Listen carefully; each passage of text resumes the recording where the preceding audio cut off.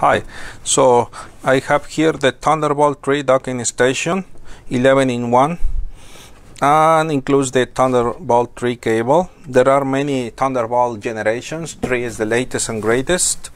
Usually you find many generation 2 around there, but generation 3 is the newer. So let's make this thing special. So let's make a unboxing. Yeah,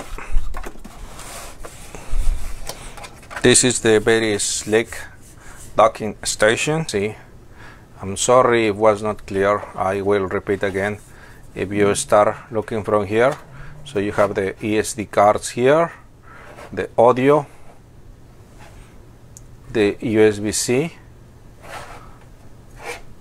USB-A, and other USB-A. It seems like this is delivering power for charging.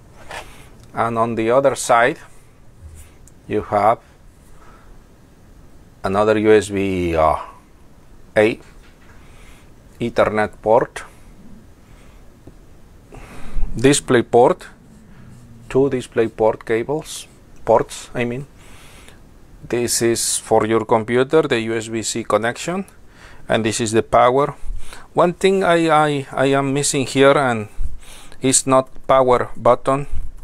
I have a Dell docking station, has a power button here, so I plug my laptop and push the button and the computer turns on.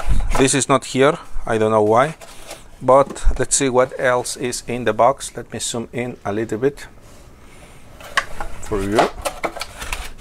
A very nice textures of this cable. This is the power cable,